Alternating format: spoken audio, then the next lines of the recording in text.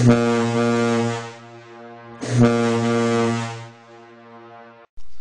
Internet, Big Al here over here at Paylor.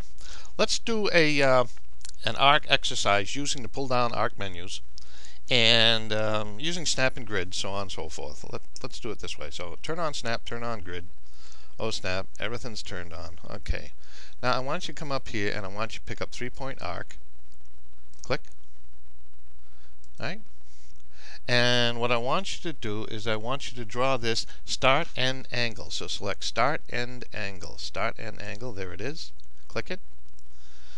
And what I want you to do is start at point 1, which is a starting point, and the angle is minus 90. Where's point 1? It's right here. Now watch what happens. I've already selected this, so it's helping me out. It says, where's your starting point? Right here. It says, okay, where's your end point? Right here. It says, okay, what's your angle? See it? What's your angle? It's minus 90. So just go minus 90, enter, and there that is. Let's do the second one. Come up here, and this time I want to pick up start end direction. Start end direction, for instance. Okay? And what I want you to do with start end direction is I want you to go from point 3 to point 4, and the direction is 270. So I'm going right here, point 3, start. Okay, the computer says, where is your end? Right here. And what is the direction? 270 minus 270, so slide over to, you can give it 270, click it, and now that's done. Okay? I'm going to stop right there for a minute and take a look at everything that we have here. We have our grid.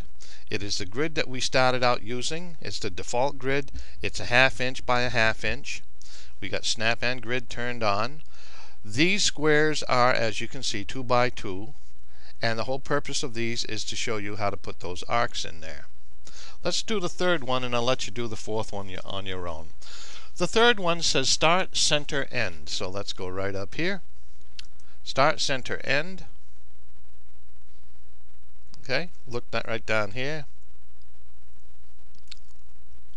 Specify the starting point. Let me double check that. Start, center, end. Okay, specify the starting point. Specify the center. Where do you want the center? Right there. Where's the end? Right there. Okay?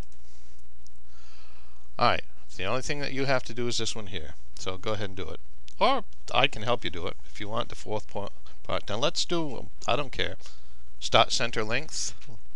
Come right up here.